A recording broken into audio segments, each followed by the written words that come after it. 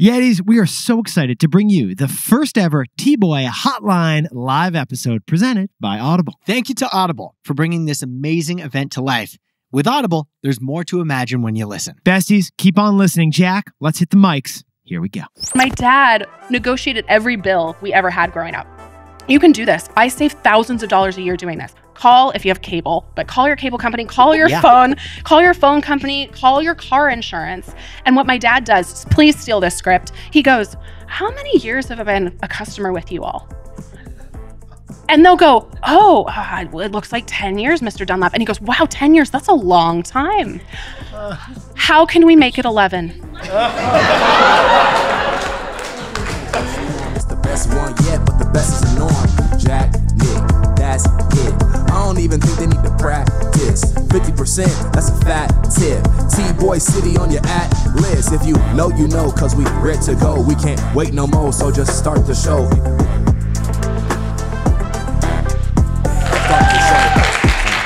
at this! Whoa! Are there any Yetis in the crowd? Are there any Yetis in the crowd? How about the besties over there? Are there any besties in the crowd? This is Nick. This is Jack. And today's live, first ever Hotline pod of T-Boy, presented by Audible, is the best one yet. If you're listening, I wish you were watching.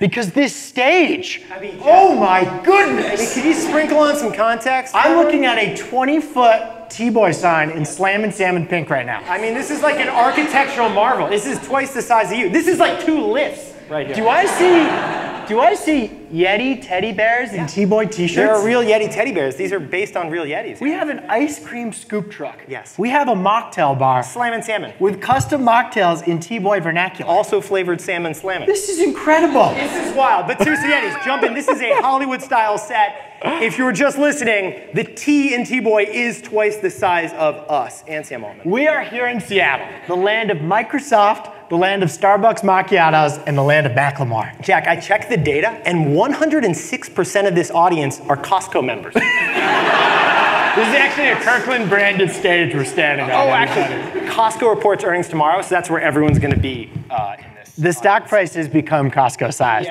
Yes, it has. Also, Jack, this is my first time in Seattle. It's not mine. Really? It's the first time I've seen Mount Rainier. Last time it was cloudy. That mountain is gigantic. It's delicious. Also, this is the first time where it's been my first time, but not your first time. True. I beat you to Seattle. You're the traveler, not me. I am very impressed by that, Jack. Well, this episode is a T-Boy Hotline. So we're answering your questions. That's the theme. And the #1 type of question we get from our audience is about money. It's about personal finance. It's about cash. It's about what do I do with my moolah. Now, you know us. We like to sprinkle in our best insights every day into our takeaways. But for this episode, we're dedicating everything to personal finance, investing, money, retirement, because these are subjects that are very important, but also very complicated, could be exciting, but also anxiety-inducing. What you do today, actually, what you do right after this show at our post-drink celebration with all of you, actually could have an impact on what you do 50 years from now when it comes to finances. You're going to learn some great insights tonight that could pay dividends for the future. But before we get into that, we want to see some hands. We want to see some hands. We want to ask you a question. Paul McCartney wrote an entire song about when I'm 64. Yes. Who can picture their 64-year-old selves? And who wants to share it with us? What is your life like at 64? Jack, now, can we kick things off for a second? My wife told me she wants a homestead with tons of land and egg-laying chickens. Okay. So we can crack our own fried eggs. That's beautiful. I want my own fleet of e-mountain bikes. So me and my buddies and my grandkids maybe can bike up the mountain and not get too sweaty. It's very X Games of you. Yeah. See what's happening. What do we got? Shout it right out. Where are you going to be? What, over here? Have a farm. Oh, we want to have a farm over here. Yeah. Traveling. Traveling, fantastic. Everywhere. Where to? Everywhere. Love that idea. What are you not going to be doing? Working. Okay, that's the common refrain. Now, the reason we open with this question is because it's the first question posed in Financial Feminist, which is written by our guest. Our sponsor, Audible, believes listening can expand our imagination, and I agree. That's why I listen to Financial Feminist with my wife. And when we heard that question, what do you want your life to be like when you're 65? We'd never thought about it. We'd never considered it. And now we have these goals and this dream that we're aligned on, and it's glorious. It's a beautiful feeling. So we're actually going to bring on the author of that book. But before we do, we want to thank Wondery. We want to thank Audible. And we want to thank our guest. Nick, who is our guest? Our guest today, Jack, is Tori Dunlap. Tori is the Bill Gates of Seattle. She has built up enough financial advice to make a career out of it. At the age of 22, Tori set a goal of having $100,000 saved in her account. She accomplished that before she was 25. And to make sure we all learn from her journey, she published the whole thing publicly on her blog. As a result, Tori now has 5 million followers across social media. And she's the CEO of Financial Feminist. Here's the reality. She's a podcaster. Yes. She's a New York Times bestseller. True. And we got her here tonight. Because if you want to talk money, you gotta talk to Tori. So besties and yetis, let's give it up T-Boy style to Tori Dunlap. Tori.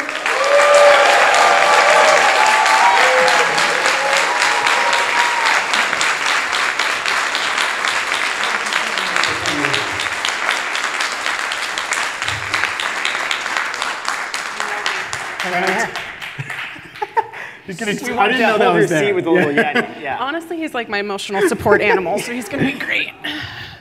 Oh. Can he sit here the whole time? I think so. Can you ask his permission first? Is he? Ask his consent. Do you consent to be on my lap? He said yes. Okay. So, everyone gets a +1. You are a New York Times bestseller. You have the top personal finance podcast. 5 million people have clicked follow to learn what it is you're doing and what smart insights you have. How did you become the financial feminist? The big thing for me was I realized that when I had money, I had options.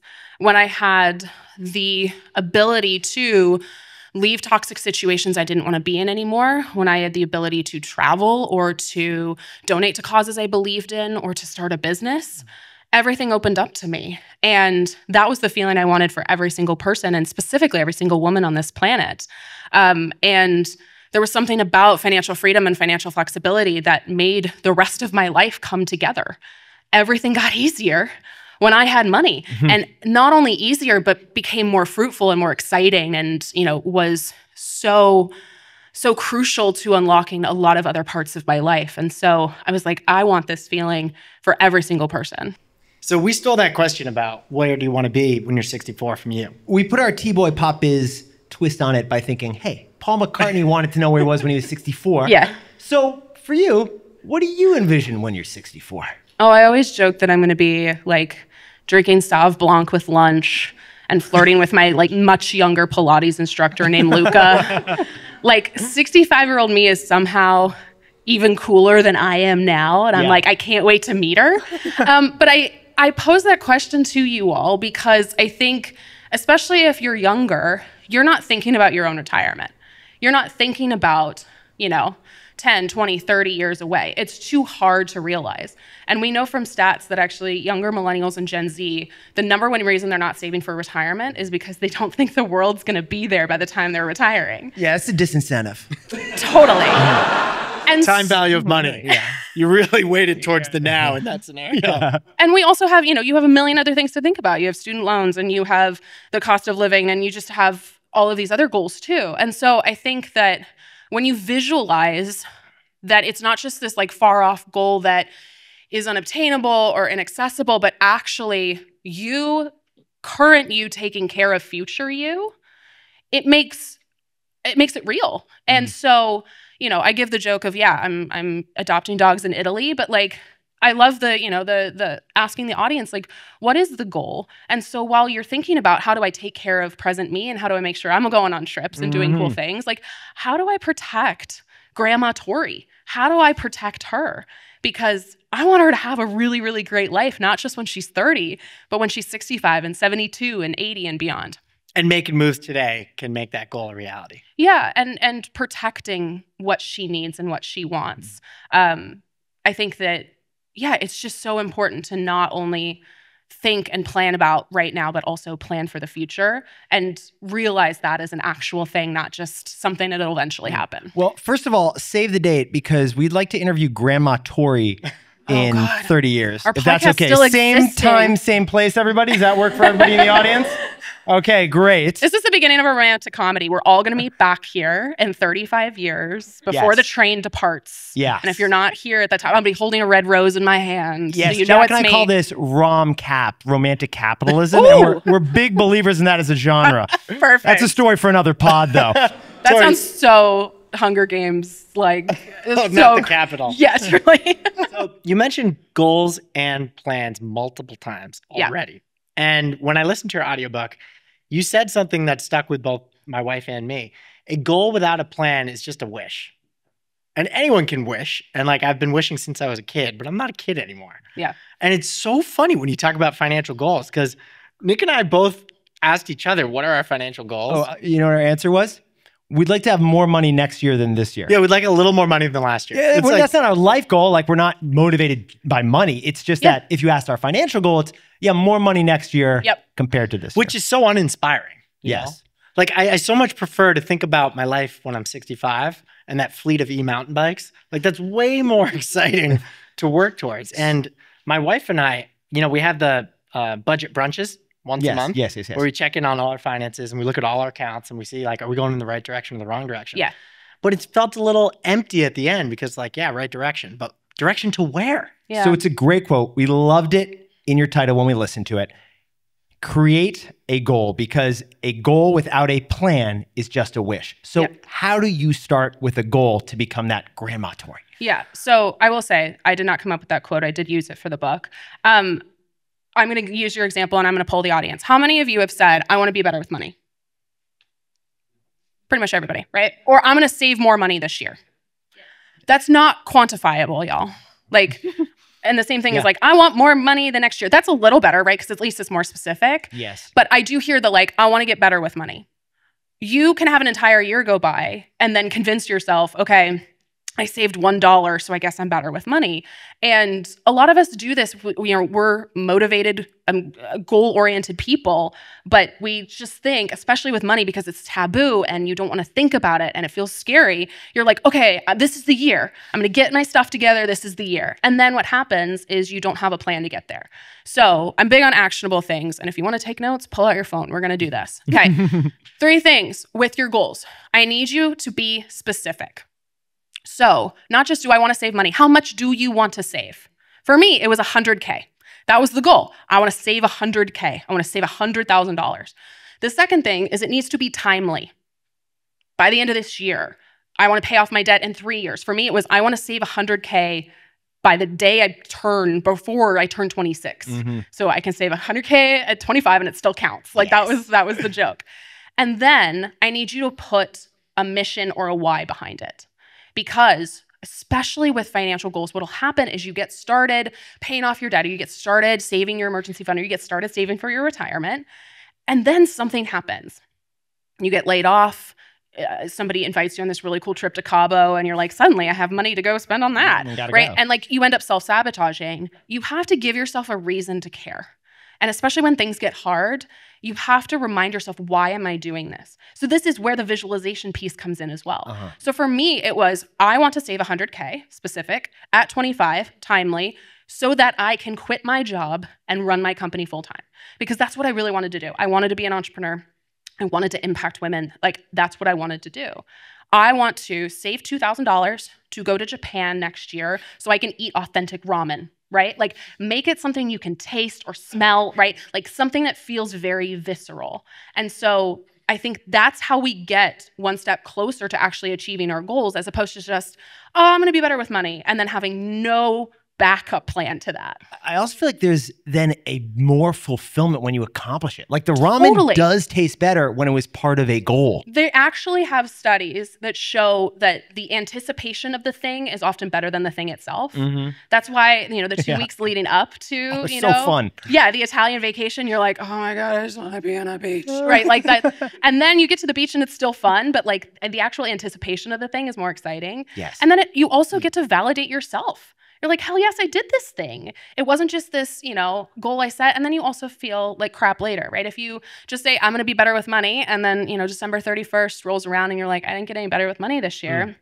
It wasn't specific. You need to know either I hit this thing or I didn't hit this thing. And also, I'll say one last thing. I remember setting my 100K goal, and literally my dad called me and he's like, so you've set this goal and you've announced it publicly. What happens if you don't hit it?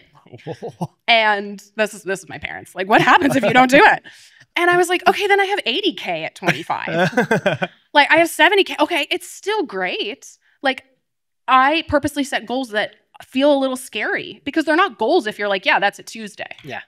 That's not a goal. That's just a normal day. This also reminds me of something Jack and I have been doing when we're doing business planning. Like when we're planning planning for 2025 right now. And one thing Jack and I say is, if it's just in your head, then it's not going to happen. Yep. Great studies on how when you actually write down the goal, it increases the chance of you accomplishing it by 42%. Yeah. So one thing Jack and I like to think about is, you know, writing it down, telling a friend, and putting it on your calendar. Because if you write it down, you're more likely to do it. If you tell a friend, there's a little bit of that peer pressure to actually do it. And if you put it on your calendar, when that flashes up, you're like, oh yeah, I got to get on that. We're about to launch something that we've been are. talking about for 3 years. Yes, we have. And when you wrote it in a Google Doc and sent it to me, everything changed. It was incredible. You're so I took the Google Doc, I turned it into a deck. You started typing. And then it changed even more. Yeah. And each step came closer and closer to fruition. We can't tell you what that is right now. What a tease. But we can't tell you we're really excited. And it was 3 years, and it began with us writing it down. So, can I give you one last hack too before we move on? Write your goals down as if they've already happened. oh, like the framing of That them. is my favorite hack. Can you give us an example of how that sounds? Does anybody watch the Try Guys? Does anybody know who the Try Guys are? Thank you. Thank God, somebody. Okay, the Try Guys are my favorite. I love them. I've seen every video multiple times, and way back when I started watching them in like 2018, 2019. I'm sorry, what are they? The Try Guys, they're like a YouTube. Oh, the Try Guys. Yeah. Yeah. 8 million followers. They had a fun couch controversy like 2 years ago, but we don't talk about that. Second try. Yes, Second Try, LLC. Thank you. Yeah. So I was watching them. I was just such a fan, and I was like, I want to be on the show. Like, I want to collab with them. And so rather than saying, you know, okay, my even the goal of example I gave, okay, I'm going to work with the Try Guys by this year. I literally said in my journal, I would write, I loved working with the Try Guys. It was such a great experience. For me, with my book, being a New York Times bestselling author was life-changing. Wow. Before it had happened, before I even had a book, before I knew how I was going to get there. And I will say, every goal I've ever done that to has worked. Like I've achieved it. So not just writing down, reframing it. It's Anderson Paak. It's Anderson Paak's lyric, if I know I can get it, then I've already had it. We'll take it. It works great. So we'd actually love another hack from you. Nick and I have coined the term financial trick shots. These are low or no cost moves you can make that'll improve your financial situation. Nick, it actually originated with Fancy Takeout. Yeah, Fancy Takeout. That When was you the order original trick takeout, shot. Financial trick shot. The food can be fantastic, but if you're eating it out of a plastic container, it's not glamorous. It doesn't last. The condensation on the top of the lid. So Nick takes his takeout and he puts it onto his finest china, lights a candle, and has a date night. It's wonderful. Yeah, it's a low cost investment with a high ROI because that dinner then feels like you're on your honeymoon because you got the wedding china out, even though you're just having like a few noodles. You're dating yourself is really what's happening. It's a beautiful That's thing. really important self-care, everybody. Date yourself. So Jack and I are always looking for like financial trick shots out there. When it comes to investing or personal finance, what are some of your best ones? Oh, gosh, I have so many. Okay, first one. I need you to automate everything you possibly can in your financial life. I think there's this misconception that you're going to get a gold star if you make things harder than they have to be. Yeah. You know, like, oh, I've got to really earn it. Like I do this when I like have a meeting next week and I don't write it down. I'm like, I should remember it. I don't remember it ever. And then I, you know, beat myself up because I show up late to the meeting. It's just like, write it down, automate everything you possibly can. So a lot of us know we can automate our bills. You can automate your savings. You can set up an automatic transfer from your checking account to your savings account to happen whenever you want. Or a lot of, if you're like a typical 9-to-5er, you can set up automatic transfers like to have a portion of your paycheck go immediately into your savings. Before you even see it. Right. And it's called paying yourself first in the industry, but it allows you to do the hard thing first. Too many people wait to the end of the month to start saving or investing, and then they don't have any money left over, right? And then they beat themselves up about that. So like, do the hard thing first, take care of that so that you know any money that's left over is either expenses for your life or fun stuff, right? So you can automate your investments, you can automate your savings.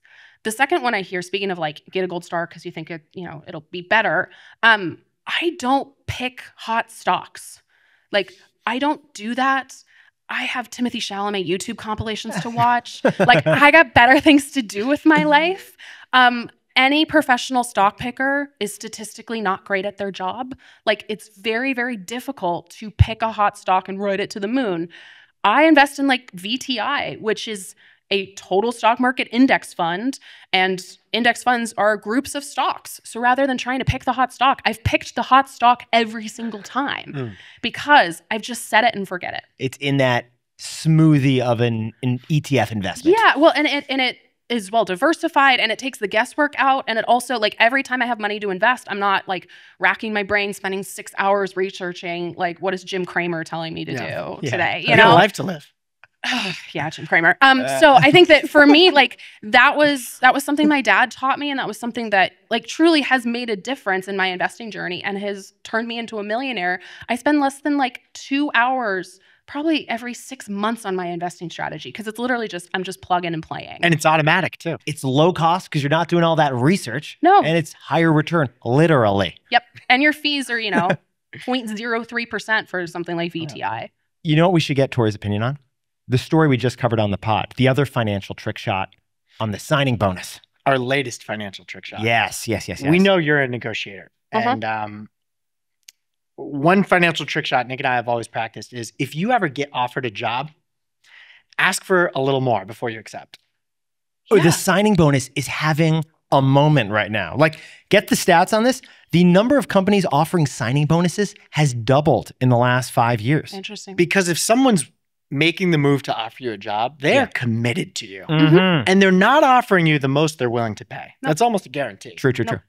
So ask for a little more because they have a little more budget that they'll give you if you ask for it. And that's the thing that no one realizes is that when you get the job offer, the leverage has totally shifted. It's no longer with the employer. It's now with you because they've committed all this to you and they want to hire you. So something like 70% of signing bonuses come from someone requesting it after they got the offer. So any advice on how to do that request? Oh my gosh, I could give you an hour-long workshop right now. We do have a chapter in the book, shameless plug, but I will give you quick and dirty. Okay, couple things. One, you're exactly right. You have more leverage when you are applying for jobs than you will ever have again at your entire tenure at that company. Wow. Yeah. So if you're not negotiating then, you're gonna have a way harder time after that. I know the stats, especially for women. Women who do not negotiate lose $1 million over the course of their lifetime compared to women who do. How does it add up to $1 million? Compound interest. Right? Because think about if you're investing part of that money, the gains over your lifetime, but also think about, okay, if you got offered $50K and you negotiated up to 55, well, the next job you're going to be at 65 as opposed to 57. And the next job you're at 70 as opposed to 60, right? You can see how even your earning history goes up as you progress in your career. It anchors you lower and lower than when you could have been. Totally. So when it comes to negotiating, you're exactly right. Ask for more money than you want or than you've realized is your market rate, right? So you're going to go out and do your research. You're going to not only go on like a Glassdoor, but you're also going to like talk to people. Also shout out PayScale because they're a Seattle-based company. They're great.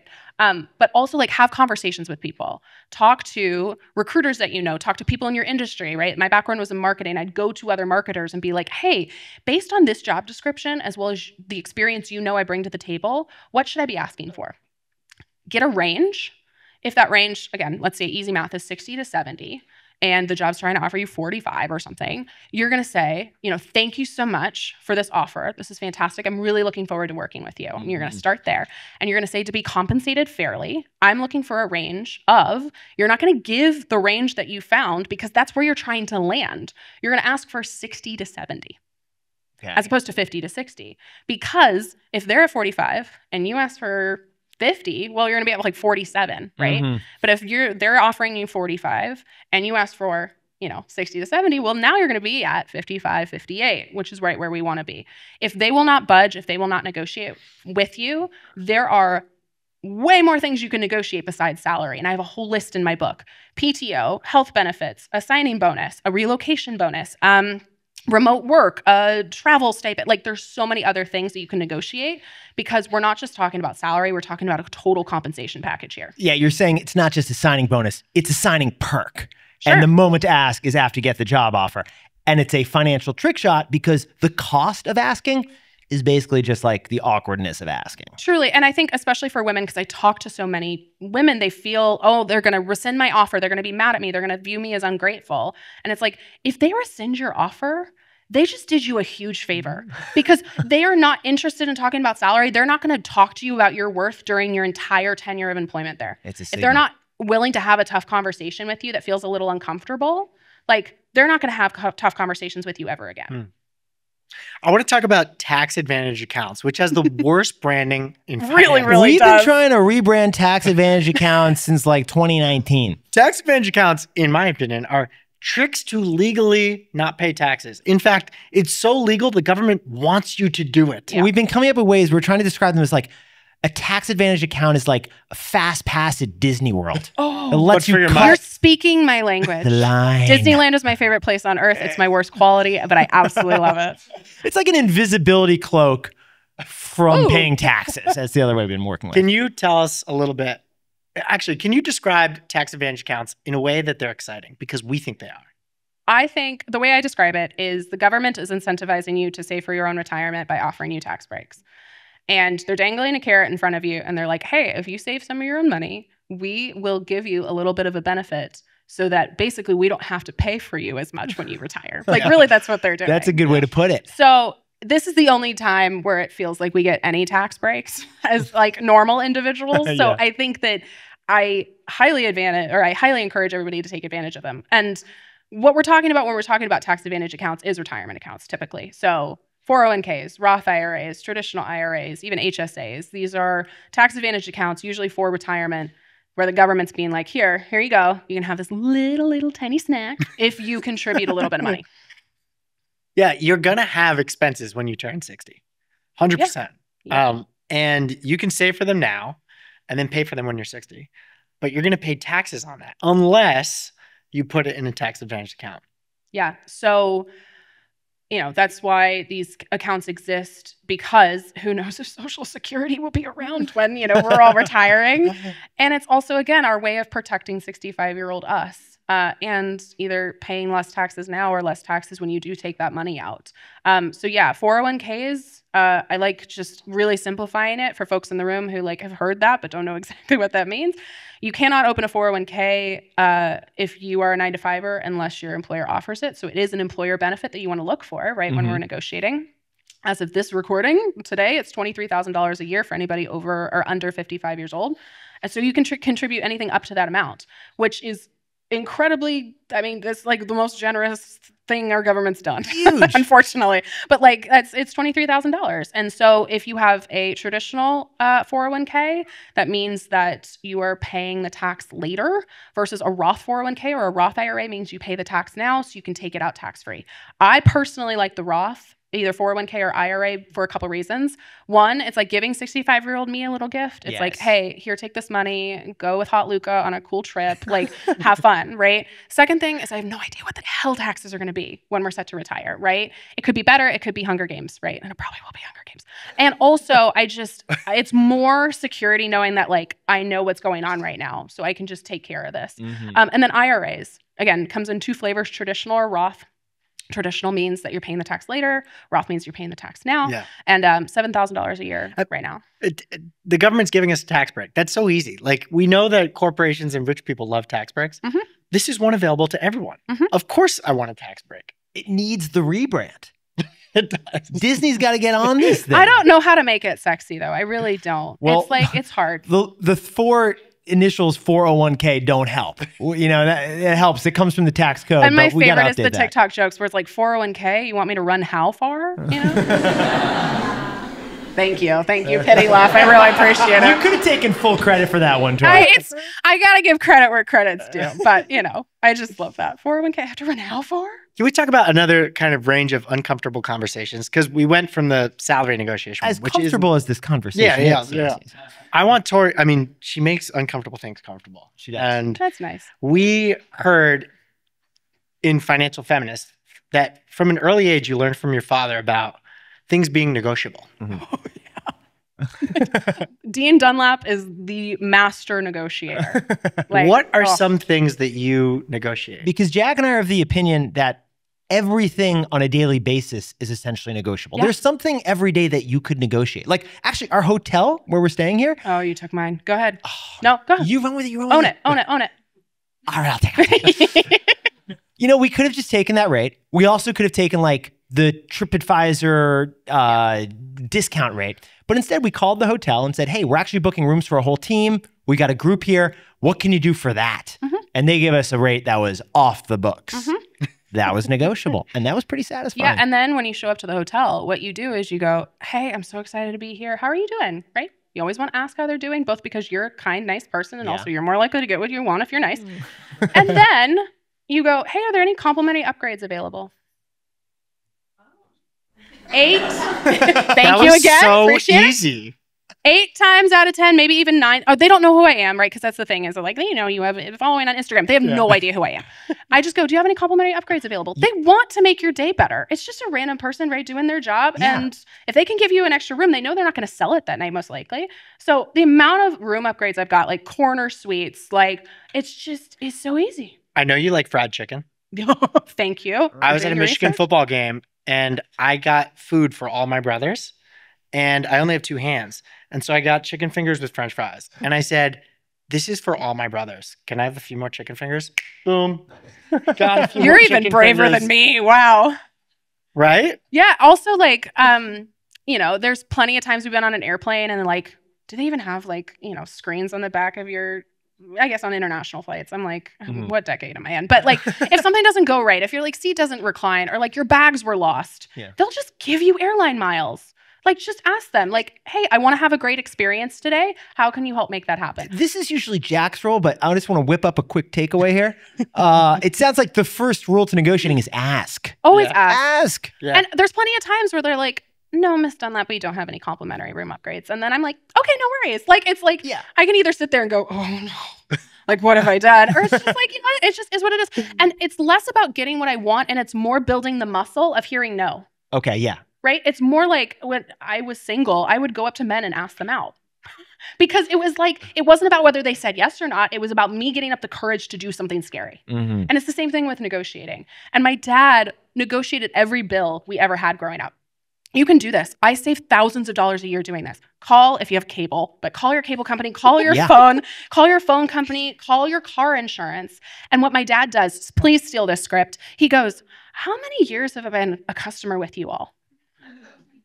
And they'll go, oh, it looks like 10 years, Mr. Dunlap. And he goes, wow, 10 years, that's a long time. How can we make it 11? And it works like a charm. Amazing. And he also, when he's on the phone, he goes immediately to the cancel department. Like when it's like, yes, thank you. When it's like, you know, did you press 1 if you want a representative? Press 2 if you want to cancel. He's like 2 immediately. Because it gets you to the people who can actually make decisions. Yeah. True. And you're right. It is not just the little hotel upgrade he wanted because Jack really wanted that view of Puget Sound, which he did, and he is going to get. Yay. I already got. It's also health insurance. You can call your health insurance and say, this bill, the other day we just said, the bill was like really big. Yep. Like getting anything done in California is expensive. That's wild. I got an emergency room visit bill slashed by $1,000. Yeah. Because I asked. It was wild. Healthcare is a whole other thing. We have, again, a script in the book too that talks about negotiating medical bills because especially if they're going to ask you if it's a bigger bill and they want to put you on a payment plan and you can pay for it in full. Like I remember when I got my wisdom teeth out and it was going to be like $1,400. And I was like, oh my gosh, this is so much money. And they're like, okay, well, we can do, you know, a 12-month payment plan, but they don't want me to hypothetically get to month 6 and not be able to pay anymore. So I would, you know, you can say something like, hey, I'll give you $1,200 or $1,000 right now and I'll just pay it in full. And they'll usually take you up on that. They want to just get the deal done. Yeah, because they'd rather get guaranteed money right now. And if that doesn't work, you just say, I'm Tori's dad. I just stick my dad on him and see what happens. Besties, it's time for us to tell you more about our presenting sponsor, Audible. Because Jack and I don't just consume content. We chug content. We're commuting to the studio, weekend road trips, waiting in line for anything. Our go-to app during all those times, it's Audible. Why? One reason is to make sure that our show is the best one yet. We got to find new insights, information, and insider secrets that we can whip into our takeaways. So we listen to podcasts, audiobooks, and other titles, and we do it on Audible. We're listening to memoirs, histories, biographies, autobiographies, biographies. Our Audible shelf is stacked. All right, Jack, I just discovered a new title on Audible I listened to on the way to this show called The Story of Jay-Z. Actually, it's The Story of Jay-Z. You told me about it. It's how the rapper went from street corner to corner office. It's called Empire State of Mind, and I will never listen to another Jay-Z lyric again in the same way after hearing this. Allow me to reintroduce my audiobook. It's about Jay-Z's business. Yeah, you listen to a lot of Jay-Z already, Eddies, but now you'll really listen after listening to this Audible title. Another thing I love about Audible, the narrators. The Jay-Z one doesn't have Jay-Z as the narrator, but the man whose voice it is, you played it for me, voice of an angel. Classic voice of an angel. Now, I also listened to Trevor Noah's audiobook, narrated by Trevor Noah, and that one is just special because you actually hear his voice. Coming from the horse's mouth. Yetis, as an Audible member, you can choose one bestseller or new release every month, plus listen all you want to thousands of included titles. If you think T-Boy is truly the best one yet, our listening on Audible had something to do with it. Audible is giving our listeners a very special offer. New members can get their first audiobook free when they sign up for a free 30-day trial. Visit audible.com/Tboy or text Tboy to 500-500. That's audible.com/Tboy or text Tboy to 500-500. Let's get back to the show. Now, it wouldn't be T-Boy Hotline if we didn't take questions from the Yetis and the Besties. Well And put, we have a Jack. few great ones. I love it. And these aren't voicemails. These are the live, in-person, real Yetis who are in the audience with us right now.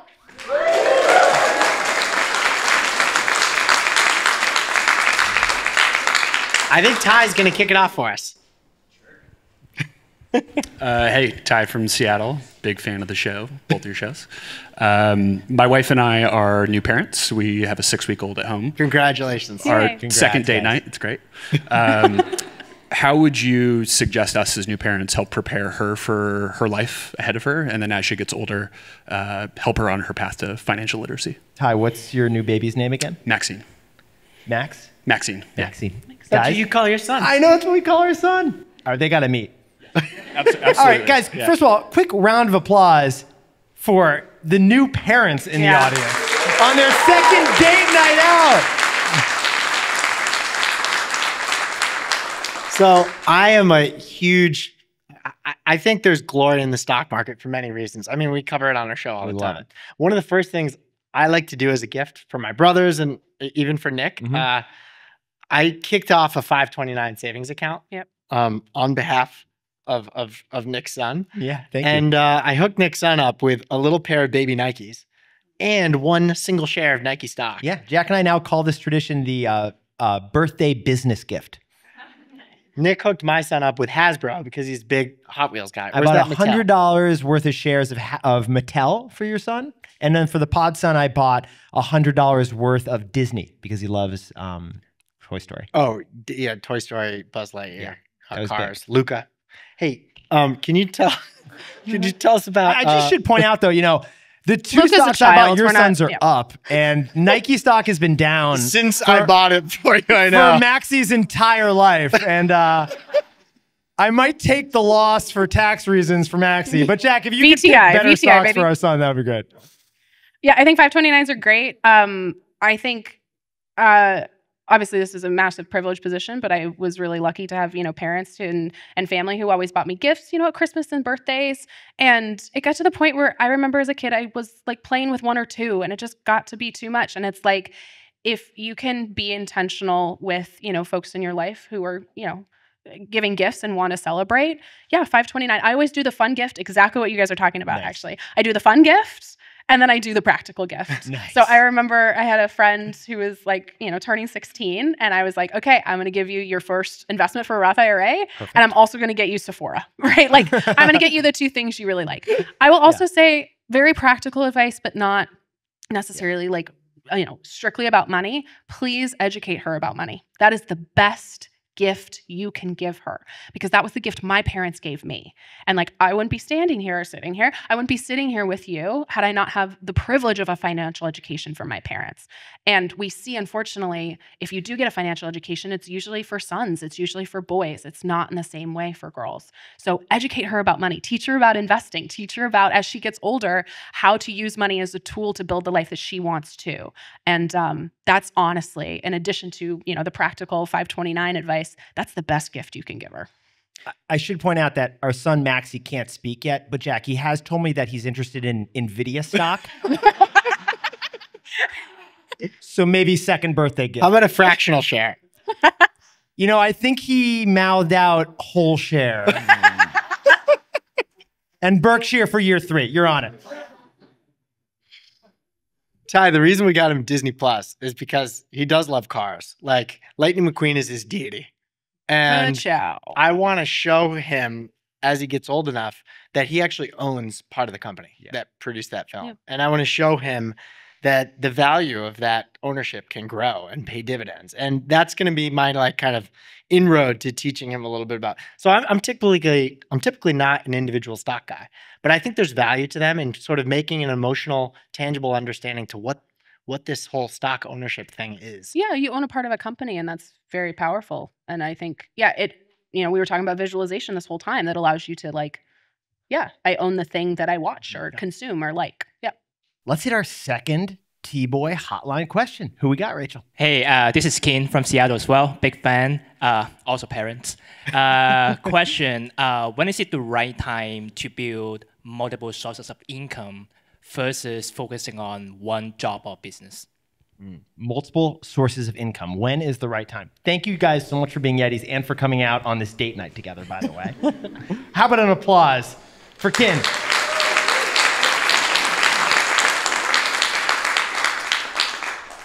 So Jack and I have thought of this in the context of side hustles, typically. We started our business as a side hustle, and it led to becoming a second source of income while we were running a newsletter in secret while working at banks in New York.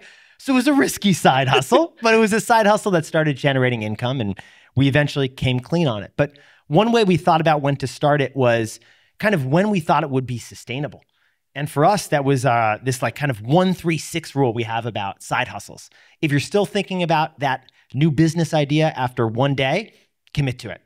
If you're working on it after 3 months, you should probably launch it. And after 6 months, it's time to leave your job and turn that side hustle into a real hustle. But that's how Jack and I have sometimes thought of when to do a side hustle and when to commit to it. The second source of income I got was our side hustle. Yeah. The third was Airbnb my place once I had my own apartment. Oh, nice. Yeah. Once I was no longer your roommate and I could sort of do an Airbnb. Yeah, I was kind of like an Airbnb co-buddy in your apartment. Do you have any advice on second sources of income? Yeah, I think that, side hustles, it was the same story for me. Her first 100K was the side hustle. And when I felt like it was in a good enough position to take it full time, but I waited a lot longer than 6 months. It was a couple of years. I think, you asked when is the best time to do that? I mean, honestly, like now, yesterday, but now the other thing is that a lot of people don't realize that like second sources of income can be like the interest from your high yield savings account. Like that's income. It's taxed as income. So it may as well it's income, and that's completely passive. You're not doing anything except moving your money out of a account that's getting, 0.3% interest into something that's getting 4 or 5. Like that's very powerful. That's an additional source of income. And I would also say, if you're wholly reliant on one source of income, as much as it is important to, focus on something and to be able to build your career and negotiate, it's also you're setting yourself up for a lot of volatility. If you get your hours cut, if you get laid off, if something happens to that primary source of income, there's not a lot of other options for you. So diversifying that income, I think, is really important. Tori, this is why Jack and I have been following you for a while, and why we have so much fun listening to your advice, is that you cut through so much to get at the simplicity. Jack and I just described launching a side hustle outside of our bank job, second source of income, and you're like, yeah, high yield savings account. That is way easier. No, it's also though, I just want to give people flexibility because there is, you know, there's a lot of privilege in me starting a side hustle. You know, you have to have a lot of time to do that. You have to have a lot of, you know, that's all of us work really hard. And to think like, oh my gosh, I'm going to have a second job now. Side hustle is a word that we use, you know, as people who don't have to have second jobs in order to survive. Yes. Right. So side hustle, I think, is the way that you potentially, you know, follow your passion or figure out, you know, if you want to be an entrepreneur. But if you don't want to be an entrepreneur, there's other ways that you can, you know, increase the sources of income that you have. Jack, should we hear our third live hotline question? Let's do it. Let's do it. My name is Rachel. And I'm from Phoenix, but living here in Seattle now. While the crypto business is doing just okay, how do you see it impacting the movement to decentralized financial services, or do you see decentralized finance as kind of just a fad? Okay, crypto question. But first of all, Rachel, the hat looks awesome. So cool you're wearing a T-Boy hat. A shout out and a round of applause for Rachel for coming up here and with a great question.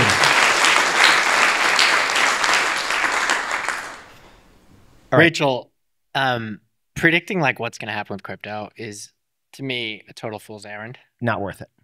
I think what we can tell you is what Nick and I have done personally. At the end of the show, you've heard us say we own a Bitcoin. Yeah, a Bitcoin named Ben. Ben isn't here with us tonight, but he's kind of always around. And we have some Ethereum named Ethel. So we only invested, Nick and me individually, in crypto money that we were willing to completely lose because it is so risky and so volatile. We said, literally, if this goes to zero, are we okay with it? And we said, yeah, that amount of money, if we lost that, that's okay. At the same time, the Winklevoss twins say Bitcoin's going to $1 million. And if that does happen, we don't want to miss out on that. No, we don't. Full disclosure. So we kind of call it our suckers insurance. Yes, suckers insurance. Our investments in Bitcoin and Ethereum, which are relatively small. If they go to zero, we're okay with that. But if it does go somewhere, we have some in the game so we can be a part of that. And for that reason, we call it our suckers insurance policy.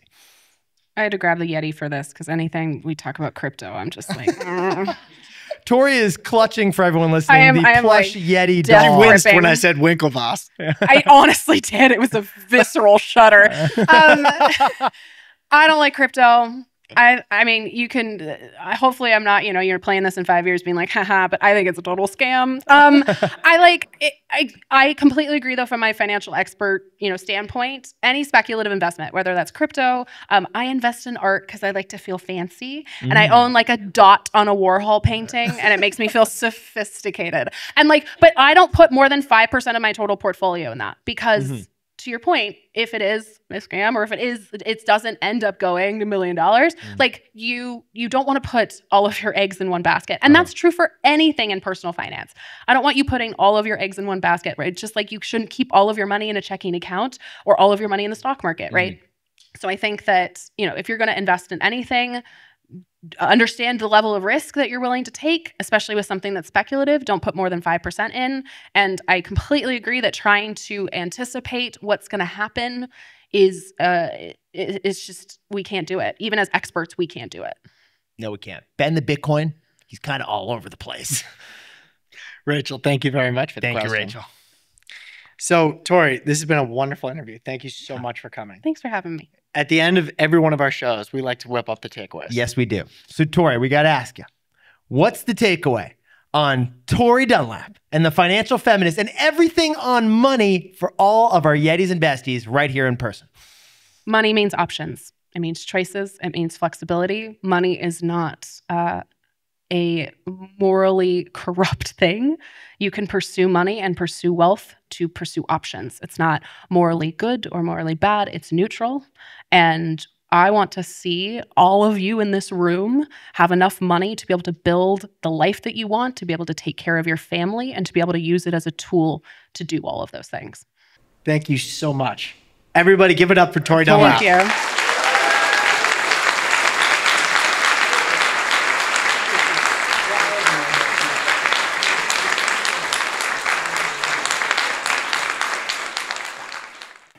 So same time 30 years from now, Grandma Tori and us.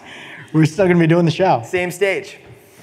But Jack, we haven't fully done the show yet because in addition to having this wonderful stage with the giant emblem that is 4 times our size behind us of the TBOY, I gotta ask, is it time for the best fact yet?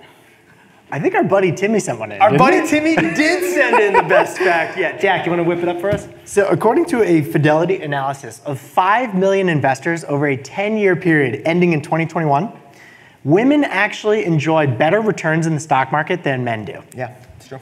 Now, women invest in the stock market less as a percentage of the population than men do, but maybe that'll change after you hear this.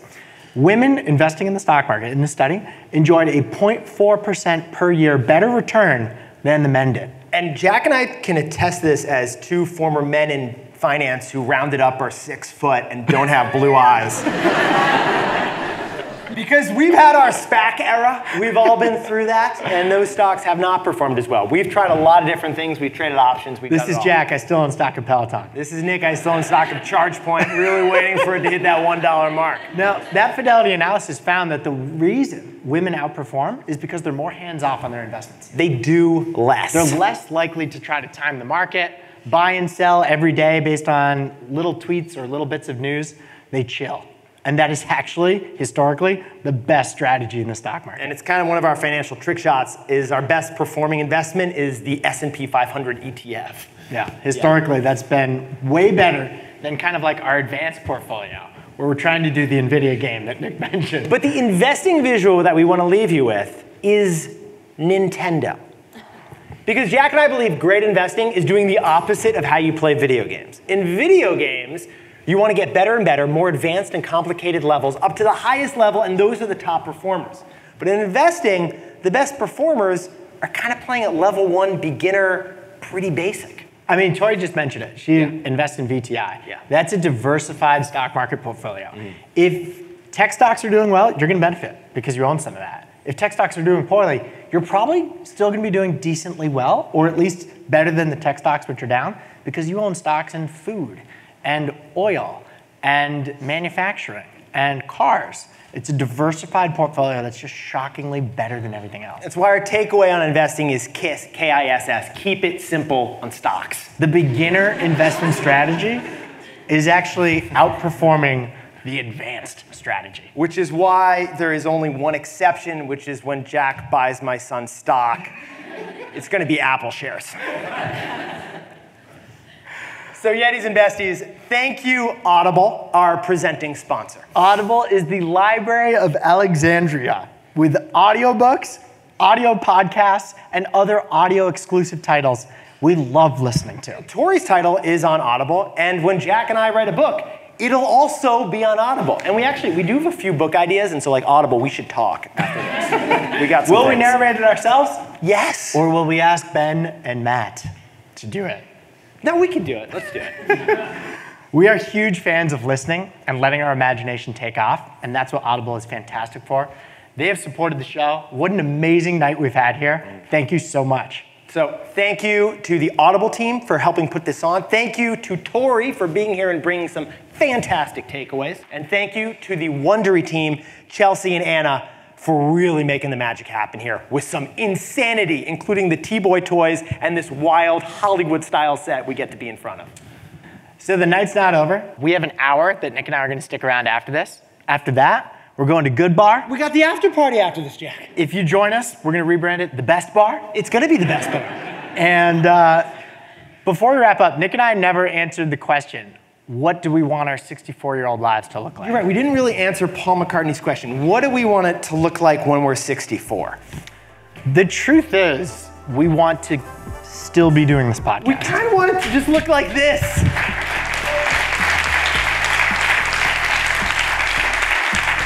And so, this job does not feel like work to us. We are so lucky to have stumbled into this career, and it's all thanks to you for listening to the show. So for episode 8,746 on Jack's 64th birthday in March, we would love to be here with you, and we can't wait for it. So thank you for being here with us and being a part of the show. We are celebrating a fantastic night tonight. And to anyone else celebrating something today, make it a T-Boy. Celebrate the wins. Thank you all so much.